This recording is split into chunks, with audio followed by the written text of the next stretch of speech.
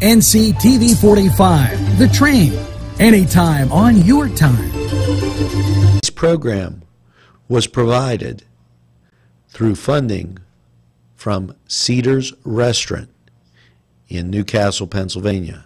A special thanks to Cedars, featuring Middle Eastern, Italian, and American cuisine.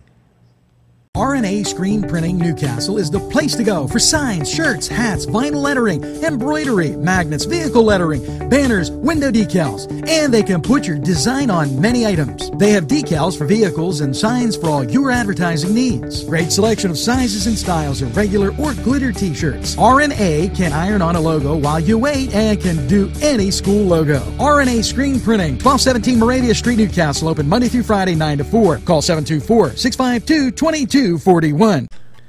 Today's program was furnished by a grant from the Beanery Depot and Deli, featuring coffee, made-to-order subs, and snacks.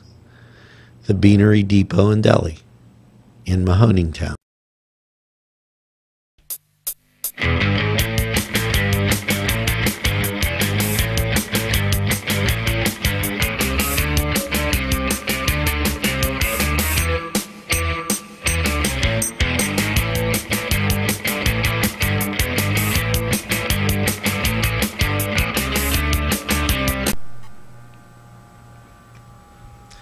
Welcome to the Cedar Sports Corner, everybody.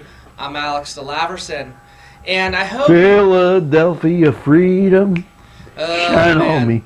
Well, I'll tell you what. Anyone that knows me and my passion for Pittsburgh sports also knows how much I can dislike Philadelphia sports teams and New England sports teams. So, Angelo, I gotta be honest with you. I didn't watch the game. Now, I didn't want to watch. Let me even explain. For Philadelphia, first of all, I don't like the Phillies. I don't like the Flyers. The 76ers are okay. Okay. Only because of my deep hatred of Cleveland. Okay. And as far as the Eagles, they get an okay pass too. I just can't figure them out because I think their uniforms are really a pukey green. You know, I think their uniforms are kind of sharp, honestly. Yeah, my wife did too. So, now, all that being said, my point of all the Super Bowls, of everything going on, has been proved out beautifully with the team from the city of brotherly love. First of all, their whole game plan was very much a Pittsburgh game plan. Mm-hmm. They ran the ball through short passes. They ran the ball. They threw short passes. And my whole contention that the defensive backs for New England are the reason Brady looks good. Sorry, Tom Thumb, but, he was all thumbs. It was great. They had two halfback passes. The Philadelphia quarterback caught his. Yeah. And Thumbellini dropped his. Brady missed it. I just saw that on highlights. Okay. But the last plays of the game were crystal clear. Mm-hmm. New England's up 1. Philly drives down and scores. Now, the NFL, they should have an apology going out to the Steelers because yeah, I saw that touchdown. Here was the catch, and here I'm going to take 3 or 4 or 5 steps. I'm going to get hit, and then you're going to say, "Did I have control of the ball?" You know what? NFL, not for long if you keep making calls like this. Okay, so they ruled a touchdown. Now, that was the first play that I contend that was the first time I didn't see New England get the call. And this is just my opinion. Now, it was in a position where you're up 5, and if you go for 2, you'll be up 7. If you kick a field goal, you're up 6. No matter what, you have to go for 2. Here comes the Eagles. He rolls to the right. Now, I never favored this camera angle, but now I love it. You sure you don't want to take a seat, man? Up behind the camera is the drone. Please watch this. Here's the ball being released by the quarterback. Here's the wide receiver making the cut. Here's the New England defensive back interfering with the guy before the ball gets there. And did we get a call? Nope. Nothing called. It gave Brady back the ball with time to move down the field. Now, here was the key. The kickoff sent the ball deep. Bill, I'm ready to Bella puke, called his, well, we'll go with a reverse, which pinned them back because it was too deep to run a reverse. You have to have some field position. He got spanked deep. It was like inside the 20. I want to say the 10, but I'm not sure. And that forced Brady into looking miles down. He had to get to Idaho to score. And the New England pressure hit the ball, caused the fumble, and that whole scenario when the officials make the right call and the Steeler game plan. And there's only one thing that wasn't a real Steeler game plan, but was kind of sort of, when they pitched the ball to do the sweep and the guy came back on a reverse and threw the pass to the quarterback for a touchdown. Mm-hmm. Beautiful. Well, you know what? Here's the thing, though. I want to know why Belichick took Malcolm Butler out for that game. Like, because Mr. Smarty Pants, he said he wanted to give himself the best chance to win. Okay. Yeah, they asked him right before the game, why did you take Malcolm Butler out? Because I wanted to give us the best chance to win. Well, how about when they asked him why is this Super Bowl different from the other ones? You know what he said? This one's in Minnesota. Which is kind of funny in a way, because he's directly saying, forget you guys. You know what? Honest to God, if you look at the movie Throw Mama from the Train and look at Bill Belichick, they look like sisters. Just my opinion, but hey. Well, now we have to start to wonder, is this going to be the end of the Belichick New England era? As rumors are swirling that this could have been his last ride. And I know a lot of Pittsburgh fans are happy because at least for one more year we got 6 Super Bowls. But also with the Patriots now, Tom Brady becomes the first quarterback to throw for over 500 yards and 3 touchdowns and lose. And the Patriots also tied the Broncos with Super Bowl losses with 5. What a losing franchise, right? That might be a bit of a stretch. No, not a stretch when you consider that interference was not called on the wideouts. Mm-hmm. Sorry, well, but the Eagles won the game. They would have, yeah, but it's not like. Yeah, but how about the poor ass Rams? Well, yeah, in Super Bowl I. It's happened over and over and over again, and they would have never been there if it would have been rolled a touchdown in Pittsburgh. Mm-hmm. Well, you know what? I don't know. I have a feeling there's going to be a lot of changes. Gronkowski even said he might retire after this year, but we'll talk about that later. But we're going to go here for a break, and now word from our sponsors.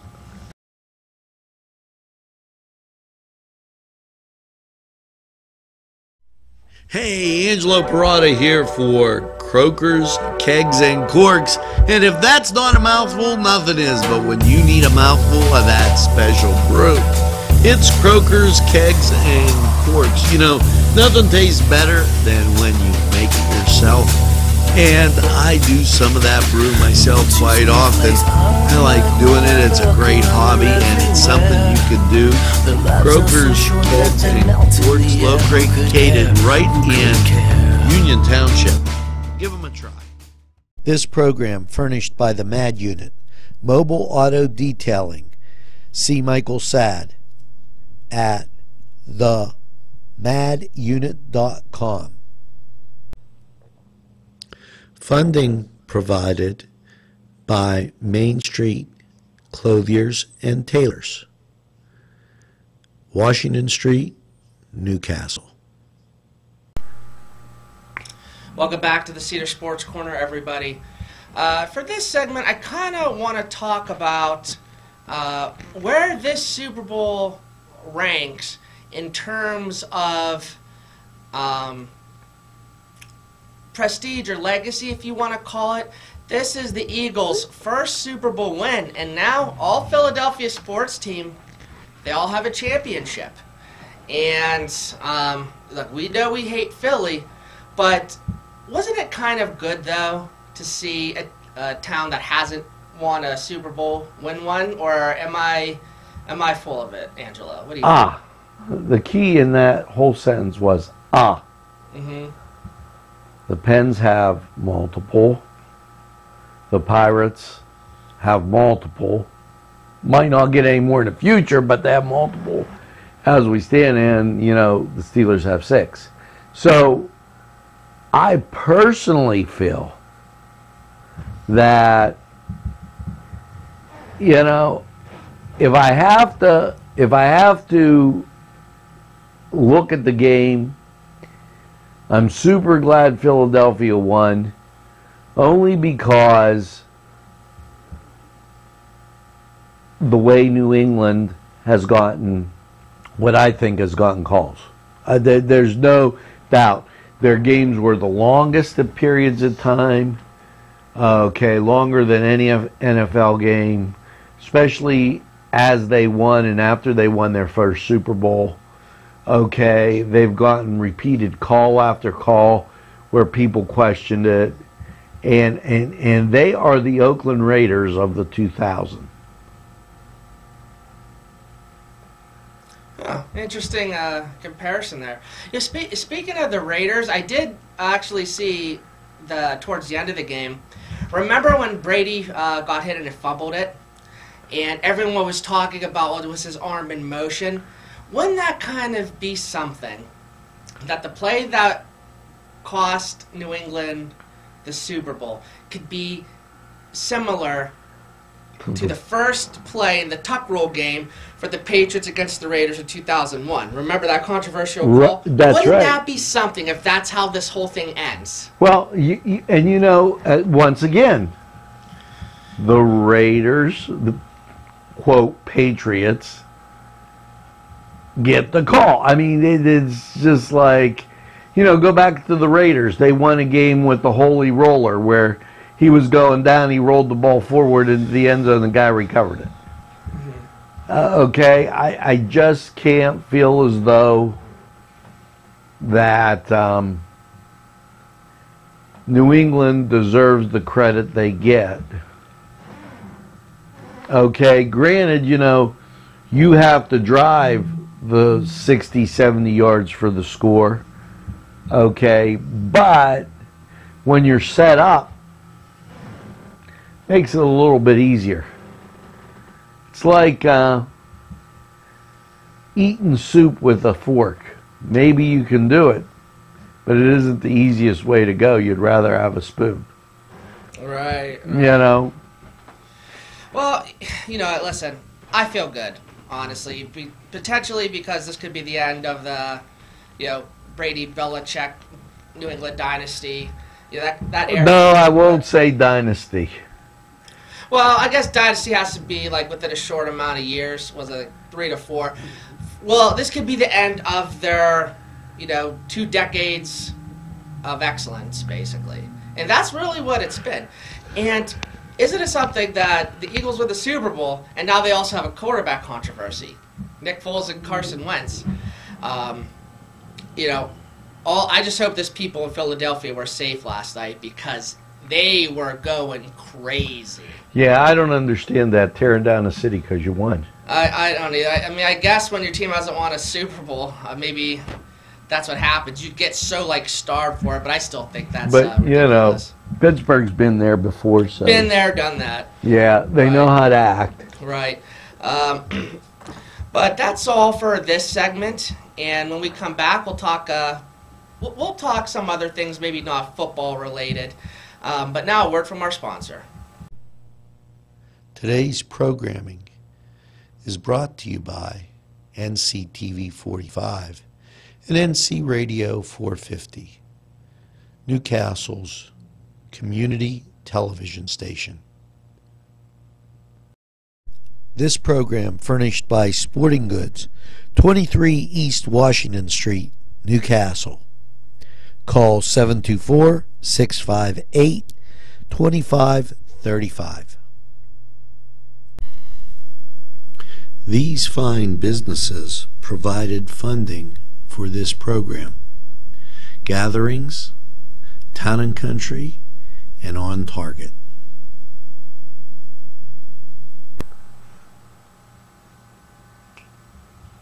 Welcome back to the Cedar Sports Corner, everybody. I hope all of you enjoyed our first two segments, but we're going to switch gears here from football, and let's check in and see how our other Pittsburgh sports teams are doing. The Pittsburgh Penguins, for one, and I know our producer will have some thoughts on the Pirates.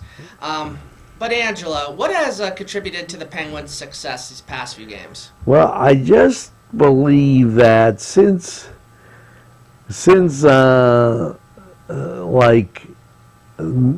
end of January, they've turned it around. Mm-hmm. Okay. They had wins over the Capitals. Okay, they're sitting right now 4 games back with New Jersey and Washington. They're 4 games back. Washington in first, and the Devils, okay, just 1 game up on the Pens.